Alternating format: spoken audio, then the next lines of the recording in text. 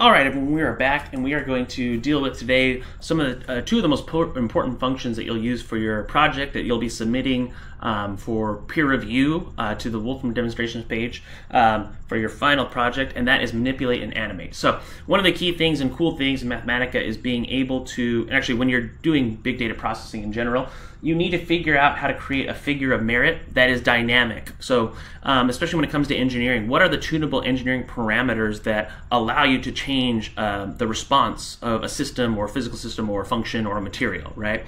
So in heat transfer, what happens if you change temperatures? What happens if you change thermal conductivities? What happens if you change the number of walls in a series of heat resistors? Vibrations, what happens if you change spring constants and initial conditions and all those good things? Beam bending is the same way. So let's go ahead and get started. So I'm going to make a function. It's going to be a function of a couple of tunable parameters, A, B, and C, and then some parameter x right here. Close it, shift intercept equal, and it's going to be a times cosine of b times x plus c. So cosine function, nothing really too interesting at the moment, but what we're about to do is do manipulate. So manipulate is going to allow us to dynamically change certain parameters in our system, so a, b, c, and x, and we're going to vary, x goes from minus 2 pi to 2 pi, and we are going to now manipulate. A goes from, basically, we'll say from 1 to 10. We'll also say same thing for B goes from 1 to 10, and C goes from 1 to 10. One of the things that you'll probably want to do is just to make it simple, go in integers. If not, it looks at it and actually will allow you to do this numerically. So look, I could change the phase here. Ooh, nice. I could change frequency here. I could change amplitude. You see that y-axis is changing. So one of the things when you're doing manipulate is you want to make sure that you have essentially the appropriate axes so that you can see all your functions. So, but you can kind of do that at a later date. But that's just one particular example. So let's go ahead and let's manipulate a polar plot. So polar plot, and I'm going to do theta, and go from theta goes from 0 to t, and I'm going to set my plot range to 20, and then I'm going to go from t goes from 1 to 4 pi. So I could do this, and then spiral. So again, fun. But again, you want to think about this in relatively serious terms in order to kind of work and create the sliders that you need for your project. So again, this is actually a really important function. You'll use this quite a bit on many of your assignments in this course. Let's do a plot 3D. So cosine of x times y plus a, and then we're going to go from x goes from 0 to 3, and we're going to go from y goes also from 0 to 3, and then we're going to manipulate a goes from 0 to 1.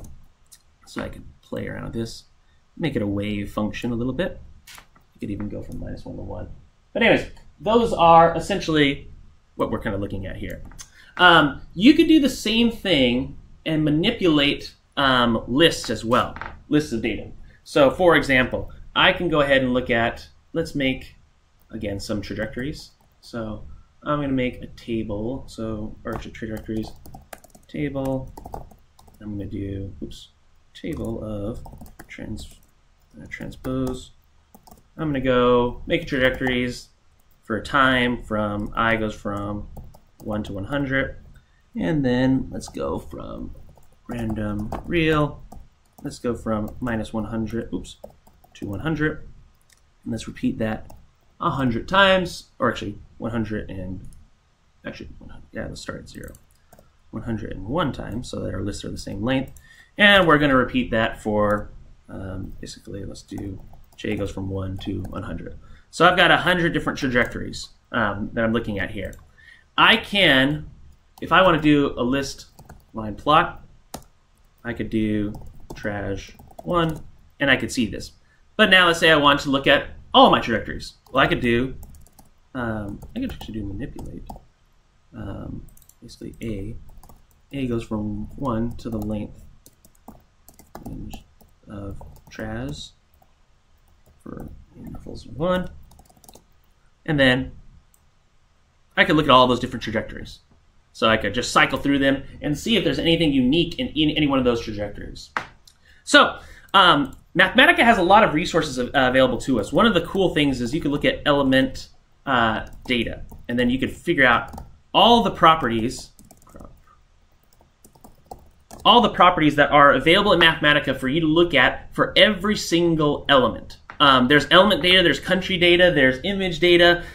There's a huge resource of data, huge data sets that are available for free for Mathematica. So for example, if I want to look at table element data, if I want to look at the valence electrons, valence from I goes from 1 to length.